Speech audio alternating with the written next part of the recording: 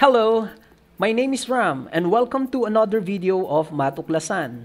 In this video, we'll talk about data organization in statistics.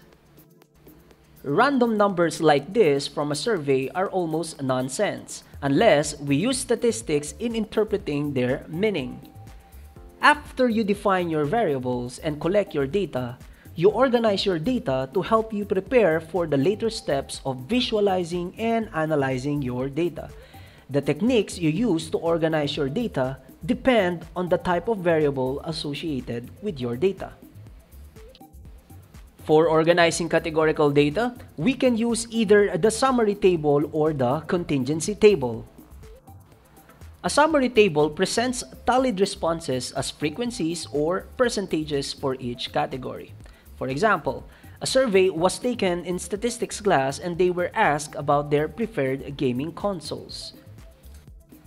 By tallying the response for each gaming console and organizing them on a table, we have now the summary table for preferred gaming consoles of statistics students.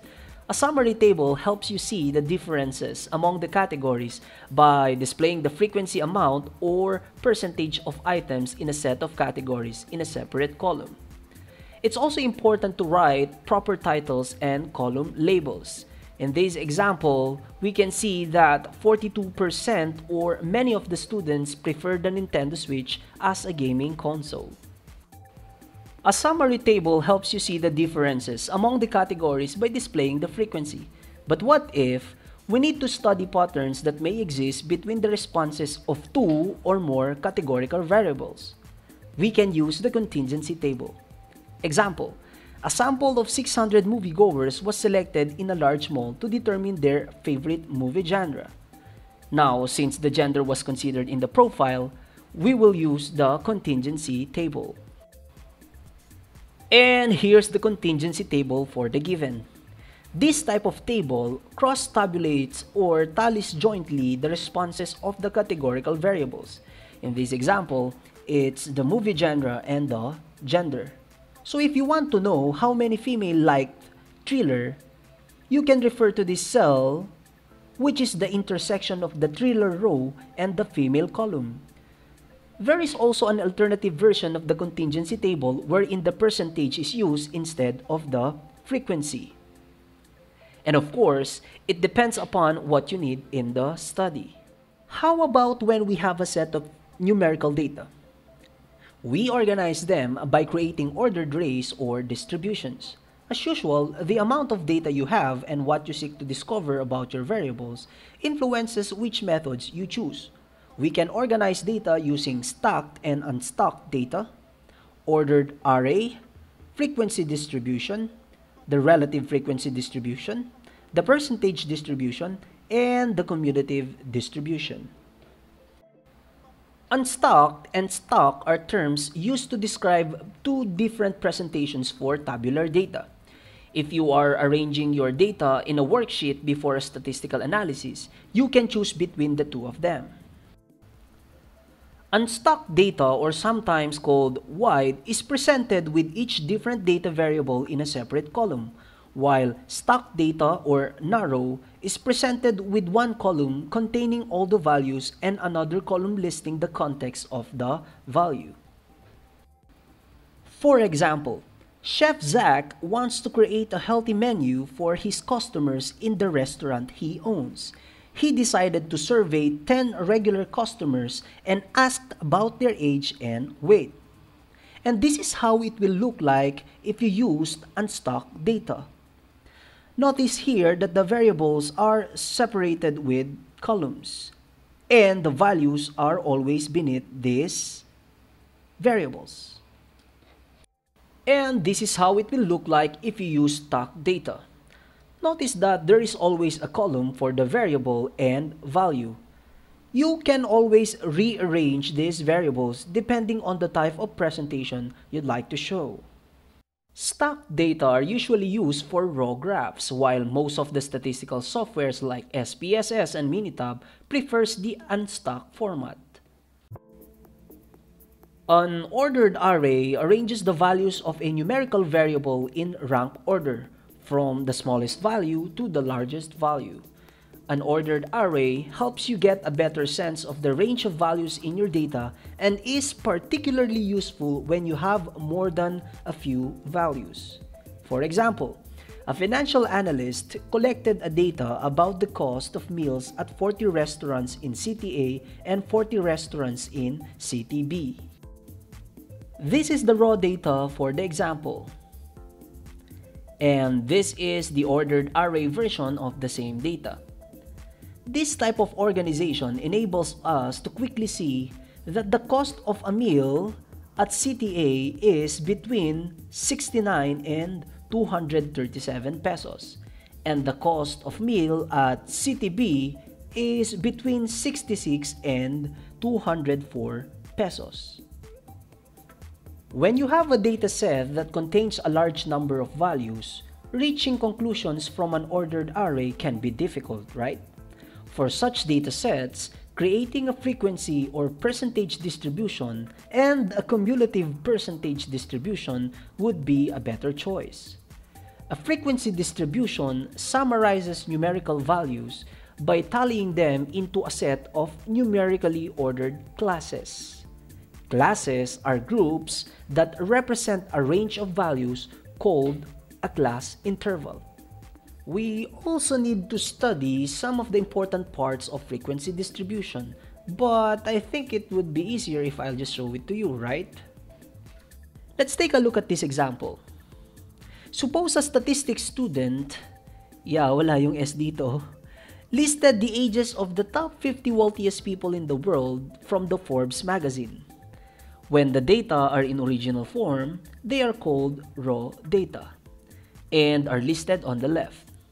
Since little information can be obtained from looking at the raw data, the student now organizes this data into what is called a frequency distribution. The frequency distribution consists of classes and their corresponding frequencies. Each raw data value is placed into a quantitative category called classes. The frequency of classes then is the number of data values contained in a specific class. In this example, 35 to 41 is called a class, and the set of intervals here is called classes. If we want to know the number of wealthiest people between the ages of 42 and 48, the answer is 3. Here's the more complicated version of the frequency distribution, wherein we added what we call class boundaries and midpoint or class mark. This column is called the class limit or class interval column. But of course, if we want to give some details about the data, we need to write the variable that is used. And here, the values here on the left side of each interval, like 35, 42, 49, up to 84, are called lower class limits. While the values on the right side of the interval are called upper class limits. The class width is the difference between two consecutive lower class limit or upper class limit. So in this case, I just need to subtract 42 and 35, and the class width is 7. You can do this in any combination of lower and upper class limits. Halimbawa ito, get the difference of this one, it should be 7.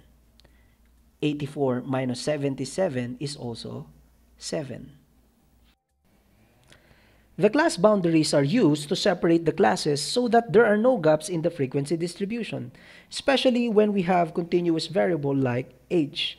So if we got a value of 41.23, it won't be difficult for the placement of this number or tally because we have class boundaries for 41.23. The class boundaries are used to separate the classes so that there are no gaps in the frequency distribution, especially when we have continuous variable like age in this case. So, if we got 41.23, saan natin siya ipupwesto? Dito ba sa 35 to 41 o dito sa 42 to 48? Well, if you have class boundaries, it's not difficult because we will have a placement for 41.23 by using this interval.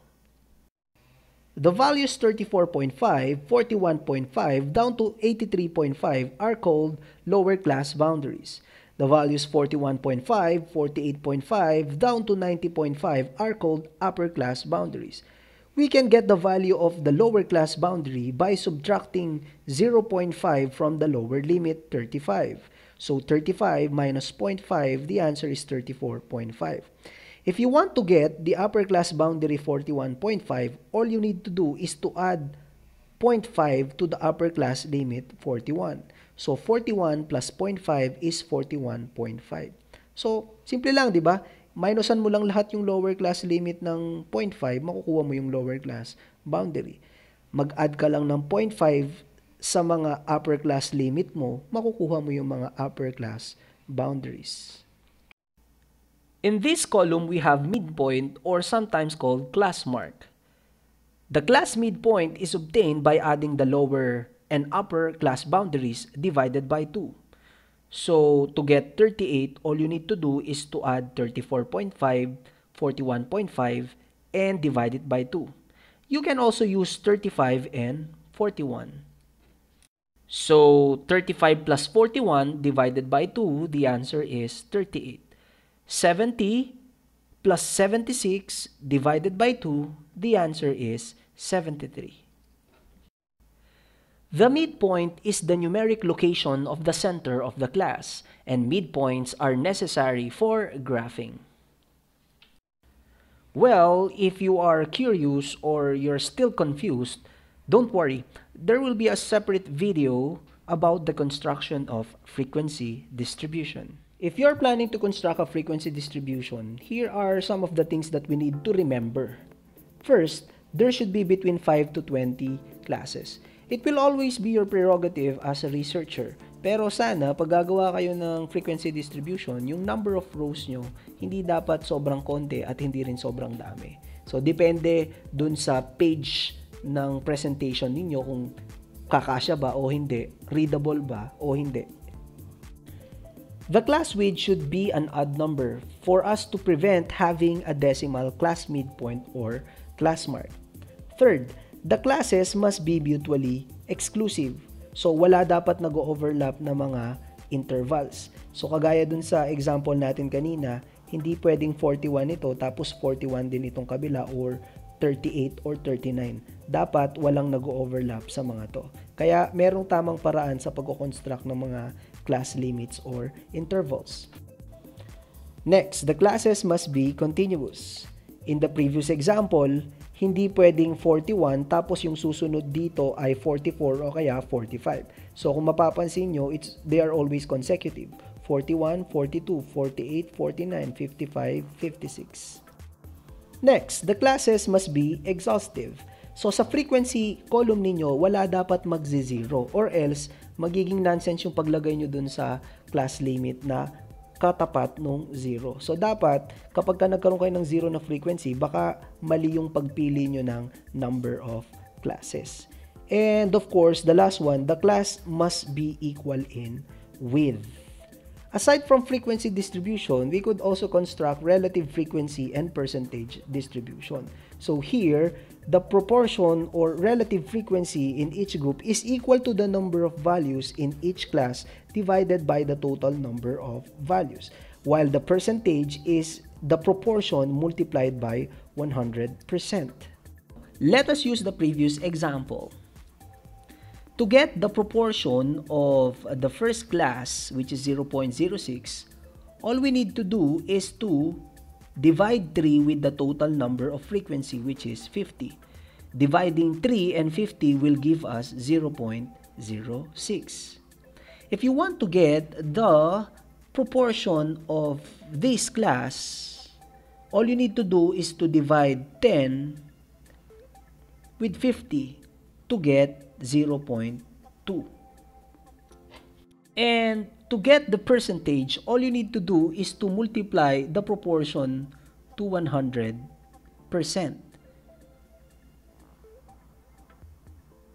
And you will have these values. The last type of distribution is the cumulative distribution. The cumulative percentage distribution provides a way of presenting information about the percentage of values that are less than a specific amount. Let us use the previous example and get the cumulative percentage column. For this, we will need the percentage column. And to get the values of this, all we need to do is to look at the first value in this percentage column. The first value here is 6. So we need to start with 6 here. To get the value of 12, all we need to do is to add 6 here and the 6 in this column to get 12. To get 20, all we need to do is add 12 and 8. And to get 40, all we need to do is to add 20 here and the 20 in this column. And so on. Diagonal lang yung pattern natin. And the value for the last one should be the total percentage, which is 100. But what's the importance of using cumulative percentage in the distribution?